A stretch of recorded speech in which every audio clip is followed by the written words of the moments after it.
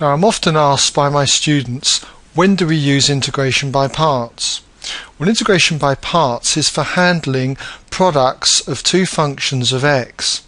So for instance, suppose we had x times x minus 2 integrated with respect to x. Here we have a product of two functions of x, x multiplied by x minus 2.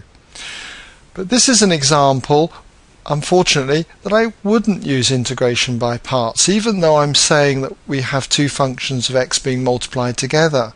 Because to do this, I could actually multiply this bracket out and get x squared minus 2x, and it's very easy to integrate x squared and 2x.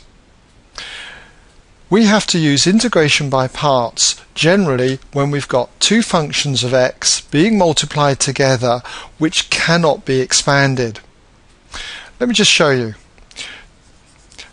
Let's suppose we had the integral of, say, x multiplied by an exponential function like e to the 2x with respect to x. We cannot expand this at all, so this is a typical example that we would use for integration by parts. It doesn't have to start x, it could start the integral of x squared e to the 5x, say, dx. There you go. What else could we have? We could have, say, the integral of x with a natural log function like x natural log of x dx. It doesn't have to start with an x or an x squared. It could be something like x plus 1 multiplied by a natural log of x dx. Okay? You can have trig ones. We could have the integral of, say, x squared cos 2x with respect to x, or even x plus 2 times the sine of x with respect to x.